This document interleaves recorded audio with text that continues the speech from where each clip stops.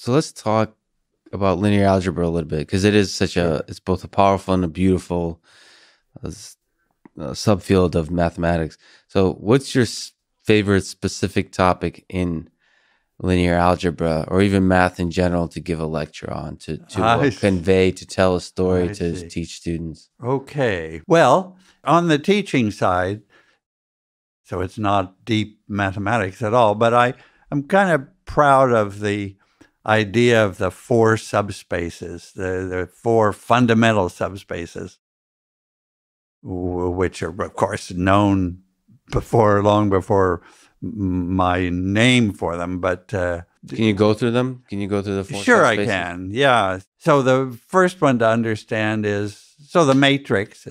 Maybe I should say the matrix. What is the matrix? What's a matrix? Well, so we have a rectangle of numbers. So it's got n columns, got a bunch of columns, and also got m rows, let's say.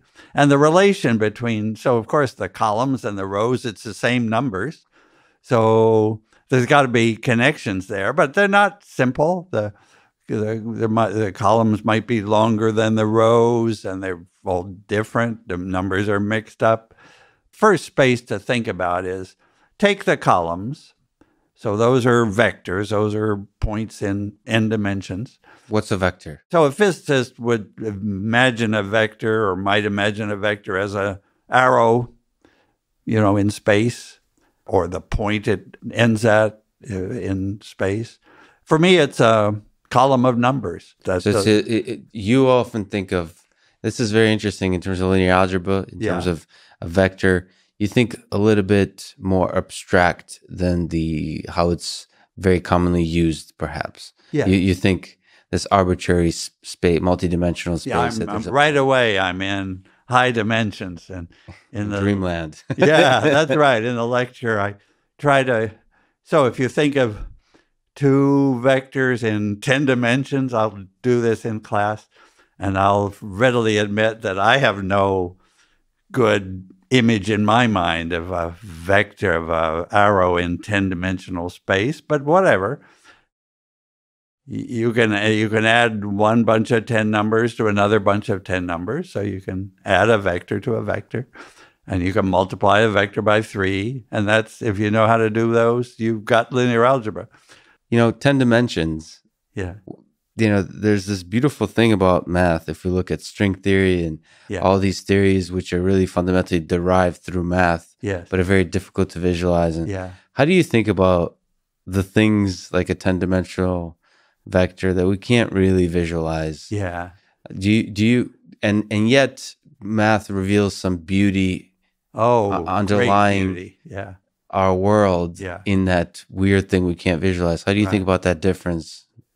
Well, probably I'm not a very geometric person, so I'm probably thinking in 3 dimensions. And the beauty of linear algebra is that it goes on to 10 dimensions with no problem. I mean, that if you're just seeing what happens if you add 2 vectors in 3D, then you can add them in 10D. You're just adding the 10 components. So I can't say that I have a picture, but yet I try to push the class to think of a flat surface in 10 dimensions. So a plane in 10 dimensions. And so that's one of the spaces.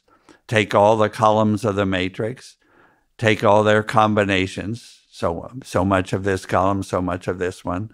Then if you put all those together, you get some kind of a flat surface that I call a vector space of vectors.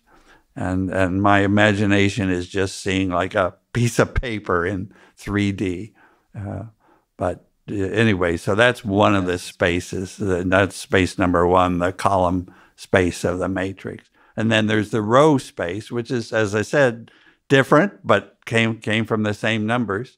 So we got the column space, all combinations of the columns. And then we got the row space, all combinations of the rows. So those words are easy for me to say, and I can't really draw them on a blackboard, but I try with my thick chalk. Everybody likes that railroad chalk, and me too. I wouldn't use anything else now. Yeah. And then the other two spaces are perpendicular to those. So like if you have a plane in 3D, just a plane is just a flat surface. In 3D, then perpendicular to that plane would be a line. So that would be the null space. So we've got a column space, a row space, and they're two perpendicular spaces. So those four fit together in a beautiful picture of a matrix. Yeah. It's sort of a fundamental. It's not a difficult idea. It comes pretty early in 1806, and it's basic.